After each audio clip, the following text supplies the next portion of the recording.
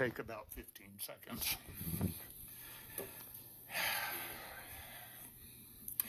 Good morning, Judge and Commissioners. On Friday, November 18th, I spoke to this body about my concerns about certifying the November 8th election results, specifically about the courthouse. I spoke about an enemy that is crippling America without America knowing that it is being crippled.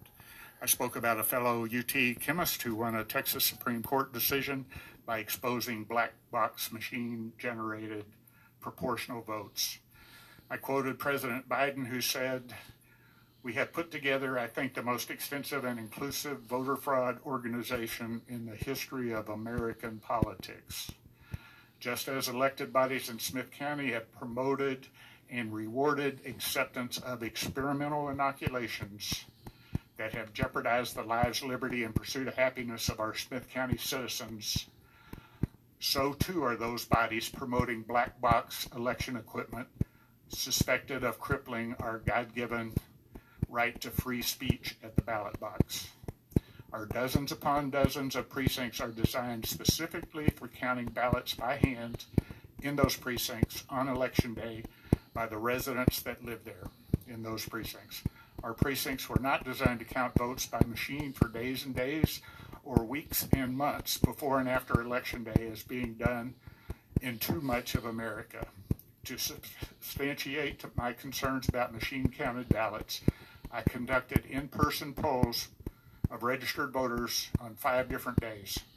The results of those polls are dramatically different from the machine-reported count of ballots November the 8th. The ratio of no votes to yes votes of those 5 polls is 4.2. That means for every yes vote, there were 4.2 no votes. The ratio of machine-reported votes is 0.7, which means that for every yes vote, there were 0.7 no votes. On November 18th, I offered a resolution to this discrepancy.